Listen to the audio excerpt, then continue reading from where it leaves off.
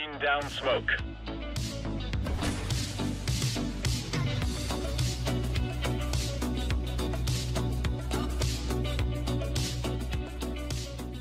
Hello everybody, welcome back to another video. My name is Nalo, and today we're going to be talking about the Shattered Web cases and also the agents included in the new operation. So this video is basically going to be formatted as sort of a discussion, sort of a should you invest in these two types of items, and I'm basically going to be going over the pros and cons of them and sort of trying to give you guys a better idea for yourself personally if you want to buy into them or not. If you're wondering why I waited till now to make this type of video, it's because these are sort of weird items and they're not really easy to talk about, and it's not really easy to track down how these are going to do in the future, so that's why I waited until now. Also, if you haven't already, be sure to click my skin bay link in the description below to get all of the items that you want to invest in at very good prices on a very well designed site. That's all I'm going to say about that. Just make sure you click on the link because it does help out the channel quite a bit. Alright guys, let's begin this video by talking about agents. So agents are varied in tier, they go all the way up to coverts, and they are also able to go on your character itself. The only thing they can really change is the look of your view model, sort of on your wrist area, which is why they don't really change too much about your actual appearance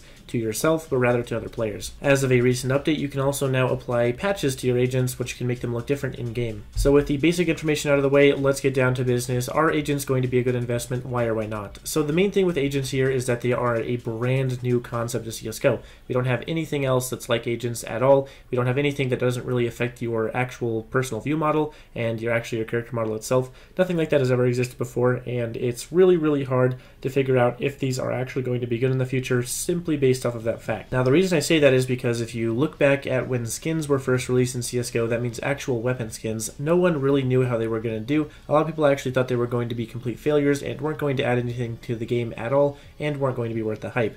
Obviously they were wrong, and there's now a gigantic community around skins and also a gigantic marketplace worth real world money around them. However, when it comes to agents and skins, there is a very large difference in terms of how much impact they actually have on a player's game. When it comes to skins, those actually affect your personal view model, and you can see the skins the entire time that you're playing with that single weapon, so it actually does affect and impact your gameplay quite a lot.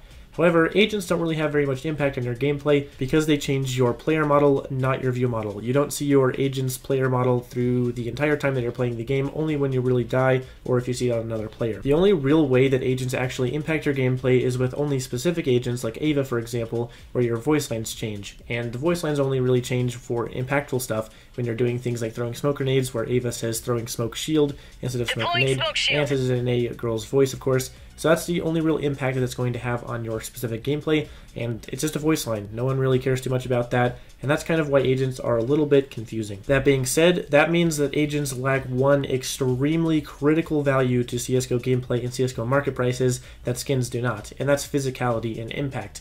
Skins actually impact your gameplay very heavily. They impact what your gameplay looks like, they impact the physicality of it, they have float values, wares, they have a whole wide variety of patterns, everything that you can all customize to your wants and play with in game. Agents are a little bit different in that fact that they don't actually have that much physicality or impact, and that's kind of one of the main reasons why I think that agents are actually not going to be a good investment. Now obviously there is one key factor here to actually touch on, and that's the availability of agents. Obviously if they don't release agent skins in the future in any capacity, the original agents that are released from the Shattered Web operation are clearly going to have high prices simply because of their rarity rather than their actual impact in game. And simply put, that's kind of what it comes down to. If agents aren't going to be very impactful in game, and there's not going to be a lot of physicality associated with them, and they are going to be in large supply, meaning that Valve actually does focus on agents and releases more of them in the future. So if they have a very limited release and these are the only agents that come out, then obviously they can't really have, by any stretch of the imagination, be good investments because they do not possess any of the real good physicality factors that skins themselves possess. So that's kind of the information that you need to know about them. So basically what I'm saying is if they're going to be more rare, then they could drive up prices and be good investments, and if they're going to be less rare, then they're not really going to be anything to get too hyped over, and not really something that you should focus your money towards at all. Keep in mind you can actually test out yourself how much hype the agents have. All you have to do is look at your own agents in your own inventory and kind of consider to yourself how much impact those actually have on how you feel about your inventory as a whole. Personally, I have a couple agents in my inventory, and I don't feel any better about my inventory just because of them. I feel like they don't even exist, and I honestly could not care less about having them, even though I bought them myself, deliberately and didn't get them from drops. Oddly enough, there's actually a few YouTubers that I've seen talking about investments and agents and saying that they're going to be good simply because we don't know what's going to happen with them and they could be in short supply. I feel like that's kind of dumb logic to use and dumb logic to use to hype something up simply because we don't know what's going to happen with it. If someone told you that they didn't know what was going to happen with an outcome and told you that putting your money into it was a good idea, you wouldn't do it because obviously you don't know what's going to happen. You don't have any sort of factors of ideas about the future. So that's why I kind of wanted to lay out the factors for agents being good or bad investments rather than if they actually are or not. And before we move on to cases, I do want to make one last point about agents, and that's simply that if the agents don't actually have more releases in the future, and these ones are pretty rare, there is still a chance that they're still not going to be good investments even with a rarity boost, simply because they don't have very much hype at all. In fact, after the Shadow Rip operation came out and the agents were released, I've seen basically zero in the community about them up until patches came out, and then that was only a brief short period of hype, and then nothing really after that. And yeah, if you're wondering about prices, they've really only fallen the entire operation for every tier of agent, which is, a little bit concerning if that's going to be a precedent for the future. Okay guys, moving on to probably the most controversial aspect in terms of investing in the newest operation, and that is the Shattered Web cases. So the main thing with the Shattered Web cases that has been keeping their price so high for so long is because they're part of a battle pass, which means they are a limited release at the moment, and we don't really know what's going to happen with them in the future. Another reason why I haven't talked about them, because I don't really like talking about speculative stuff. I rather like talking about stuff that we do have a little bit of idea of what's going to happen in the coming times. So when it comes to cases, TDM Zeus actually made a video on them, I know, and what I do want to say about that is that I actually haven't watched that video yet. Specifically for this video, I haven't watched his video because I don't want to have any sort of influence off what he's saying, and I want to say my own thoughts on it. Now, the most important sort of overarching factor is obviously going to be supply of cases. The more supply of cases that exists, the lower their price is going to be. That's simple supply and demand economics. The question here is Valve going to release them into the drop pool and actually make cases available to more people in a more common format? And obviously that will drive the prices down if it does happen. And if it doesn't happen, then the prices will likely go up quite a lot, just like the Hydra case. What you have to consider here is the Hydra case has basically no demand whatsoever.